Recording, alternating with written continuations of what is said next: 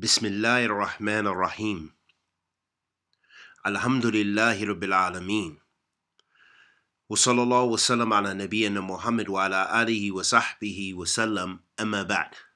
Ayyul ahbab, being grateful to Allah subhanahu wa ta'ala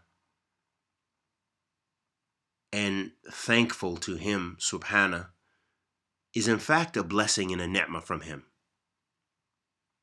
And this is why even in the supplication that the Prophet sallallahu alaihi wasallam taught his ummah, his sahaba radiyallahu ta'ala anhum ajma'in, to say during the prayer,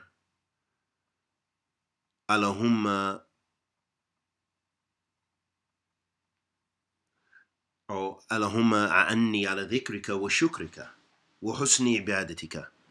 That the Prophet alayhi salatu wasalam taught the sahaba radiyallahu ta'ala anhum to say, O Allah, I seek your assistance in remembering you and being grateful to you and having righteous, sound worship of you.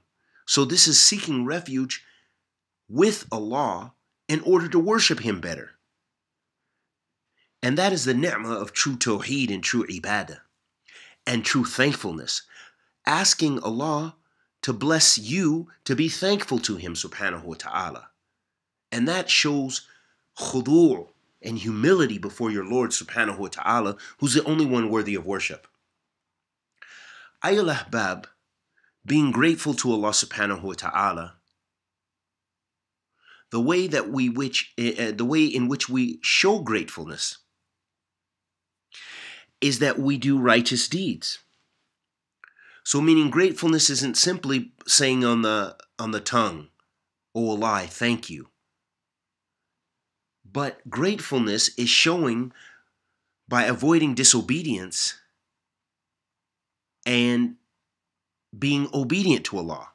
So having taqwa Allah Azza wa Jal, exhibiting taqwa by adhering to the commandments of Allah subhanahu wa ta'ala and avoiding His prohibitions.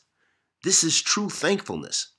So that the person who's grateful, for example, the one who's given wealth by Allah subhanahu wa ta'ala, or is given an increase in their life, maybe they were diagnosed with cancer, they were diagnosed with some sickness, and then Allah cures them,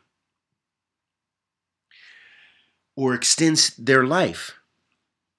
The way in which they would show gratefulness to Allah subhanahu wa ta'ala is not simply by just saying, "Thank you, Allah," although that's a part of it. But true gratefulness is by doing righteous deeds. So maybe increasing in their prayer, giving charity, doing the night prayer. All of these ways are ways to really show thankfulness, extra fasting to Allah Azza wa Jal.